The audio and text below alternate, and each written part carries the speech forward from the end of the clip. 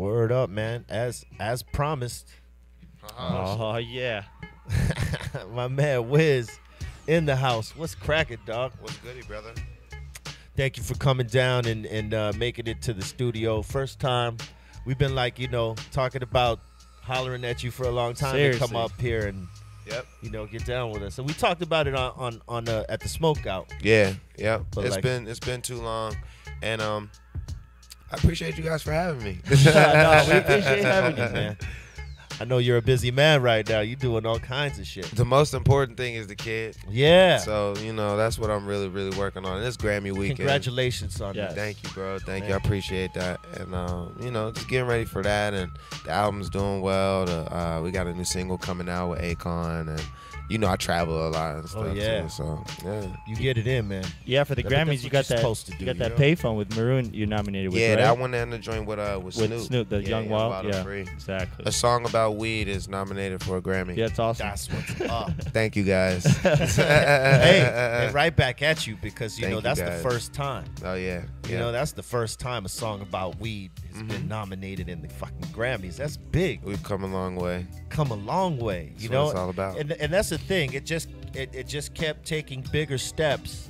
Yeah. You know what I mean? And that's what I was telling somebody about the other day. I was like, they were like, you do so much for weed. I'm like, dude, there's so many people who made it possible for me to just have it right here where I'm at. I'm not the first, you know what I mean? You guys do so much for weed that's not even on a celebrity level. You know what I mean? So that's so cool to hear you say that. Nah, I stand up for you guys all the time. Hey, but the cool thing is that you take it to that next level too, though. You know what I'm saying? It's not just like a lot of artists that came and tried to do the same thing. A lot of it was just like face value. They did that because they thought it was the cool shit, like to sell records and shit, of reference course. it and people will go buy your shit because that's the cool thing.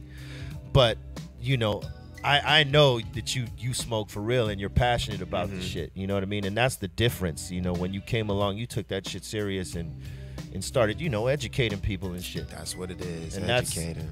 And that's the big difference. When anybody can come and do songs and talk about that shit and reference it, whatever.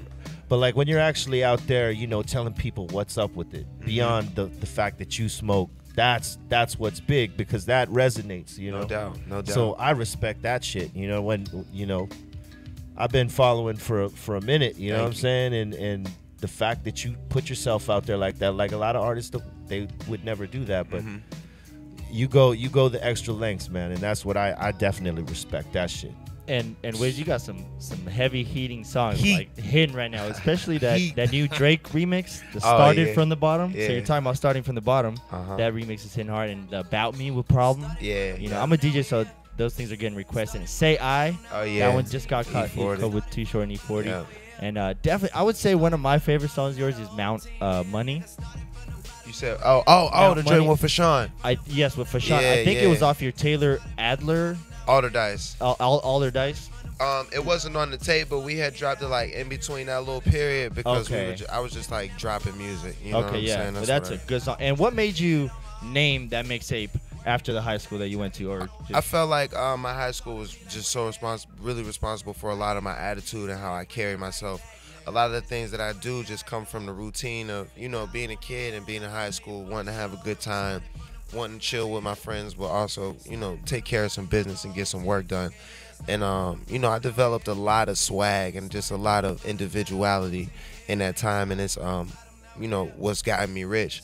So it's like, as an adult, I kind of wanted to just, pay some commemoration or some homage to that. That's everybody remembers skipping school and going in the car and smoking with their homies, or that's when I had just a little bit of weed. So you hear the references to when I first started out, with the whole thing, and even with my music, just how I grinded and had a little bit of support from just my people around me, and then it spread. So it's just good to go back in my mind. Now, talking about going back, let's rewind a little to right before Say Ah came out. Yeah. Say Yeah. Say Yeah. So that got a lot of pub in Europe, right? Is that what blew it up? Europe blew it up? Or? Europe and the West Coast.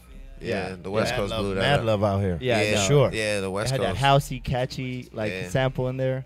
Yeah. We were definitely dropping it. Yeah, the DJs and everybody who just really just vibed with it and liked it, that's who supported that and like took it to where it was at. Definitely. Yeah, when you knock that shit in the club, it's crazy. Crazy still. Crazy. And I listened to it the other day. I was like, damn, that song's still pretty tight. It's still good. It's still good. Now I've definitely spun it. Can I see that? Can I see that grinder? Of course. Thank you, bro. Now, as soon as Say Yeah came out, did you know that it was going down right there, or was it till you got to Atlantic, or when did you know that it was like you were hidden and you were relevant and you were killing it and you were going in? Say Yeah was a good step because that was when I was able to first really come out and like be in different places and have people be like, yo, we fuck with Wiz, or we like Wiz, or this, that, and the other thing. It kind of got me ready, but I didn't feel like that was it. You know what I mean? Yeah. Like I kind of knew I had to get past that or do more from that situation. I didn't know exactly what or how, but it was like, this isn't exactly it. So I don't need to like, you know, get excited, get comfortable about this. So as time went on, and I took some of the things that I learned from that, and then when I started doing it on my own before I was with Atlantic, I felt like, you know, I could stand on my own too, regardless of anywhere that I go. Nobody could really push the button on me to tell me what I can or can't do. So when I was at that position, that's when I felt like, all right, I'm comfortable now. I'm me. If I make a decision, then it'll be the right thing. It'll push me forward because it's not anybody, you know, giving me a handout or taking anything and just saying, all right, now go. Yeah. It's something that I make the rules, you know what I'm saying? And yeah. Nobody really understands it or can make it move the way that I can make it move. Yeah, and I definitely agree the way you do it. You've done it nice. I like your whole progression, how you started and how you like harness your style. Now, how do you feel about working with Maroon 5 in that direction? That it's a little bit more of a poppy song, right? But nothing wrong with that. I'm just saying. Yeah, absolutely.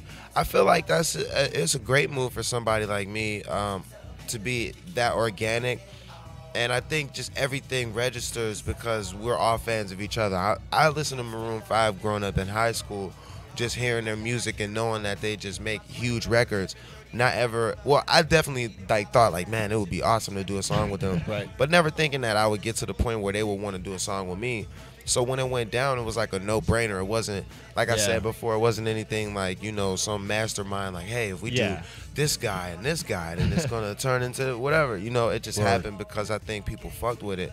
And Adam was real passionate about it, like making it the single, keeping my verse on there, putting me in the video, doing the dirty version, like having me say fuck that shit at the beginning. And he's like, yo, say that, like, you know what I mean? Like he wanted me to be like me all the way. So that's what made that song what it was. He respected your grind. Yeah. When you started to catch heat, a lot of heavyweight style rappers wanted to get at you and started coming at you. How'd that feel? Like that feel like validating to you, like, you know, that you were actually, you know, doing your thing and it was getting out there? Because that's a big thing when when other rappers endorse you and they're like, they want to get at you, like when Snoop went and got at you, you know what I'm saying? They wanted to, you know, team up with you to do that shit, you know what I'm saying? That's big.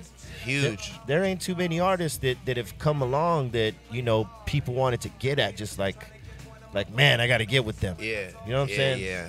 It tripped me out too, man, because these are people that I look at. And like I said, I don't really think like, oh man, I'm gonna be standing right next to that dude. Like I just kind of just keep doing what I'm doing. And then when they fuck with me, it's like, damn, these dudes genuinely like me. They really want to get down with it. And it's not like I don't feel like anybody who gets in contact with me or does anything with me just is trying to just bank off the opportunity. They're really trying to get to know me and see what I'm about and, you know, just share some energy and share some ideas and learn something the same way that I've learned off of them, like, you know what I mean? So it's a great spot to be in, and it feels great, man. It's pretty much like overwhelming. Yeah. Now, what about what were you into growing up? Like, what was your shit when you were young, and what made you want to rap? Just listening to a ton of rap. I was one of those kids who downloaded, well, before instrumentals were coming out, like on the internet, I would go to the library and print out like lyrics and shit, and, like learn all the words to all my favorite songs. I was into all types of music, West Coast music, East Coast, down South. I listened to everything. So, you know, I just had a notebook full of other people's raps. And I was in like 2nd or 3rd grade. And then that's when I started writing my own stuff.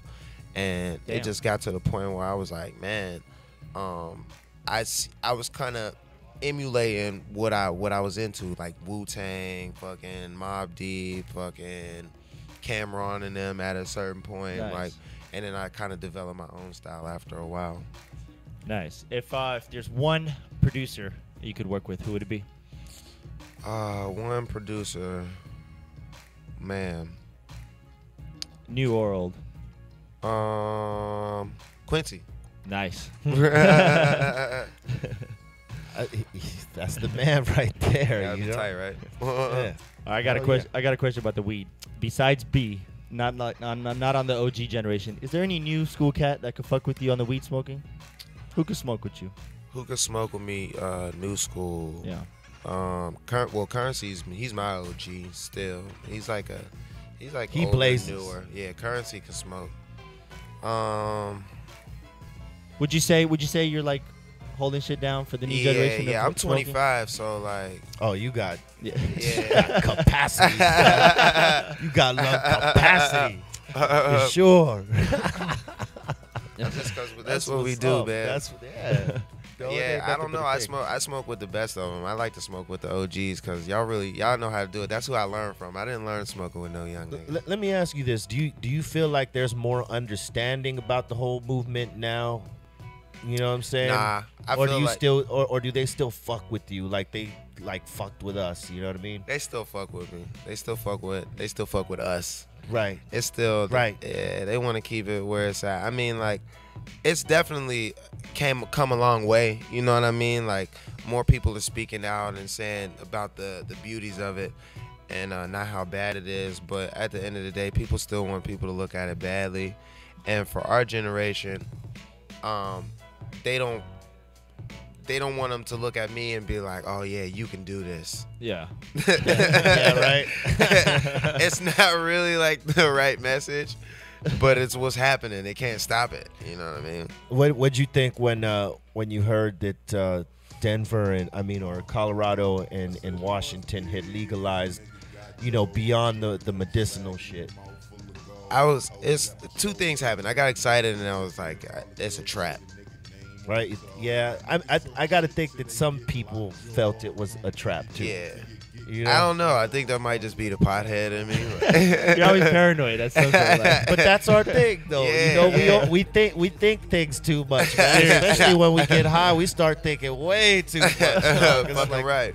If there was RPMs or miles, like there's miles per hour for the speed in your car. If there was that for your head after you smoke, Dude, it's crazy.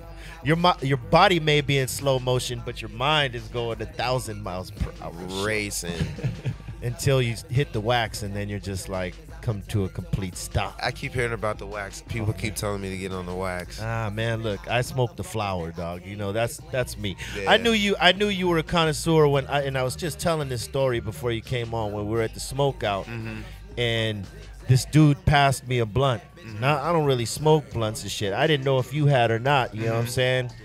So I passed it over to you, and you said, "Oh, thanks, man, but I don't smoke blunts." And I was like, "Yeah, okay." My man knows what's up right here. You know what I'm saying? All day, man. Just weed.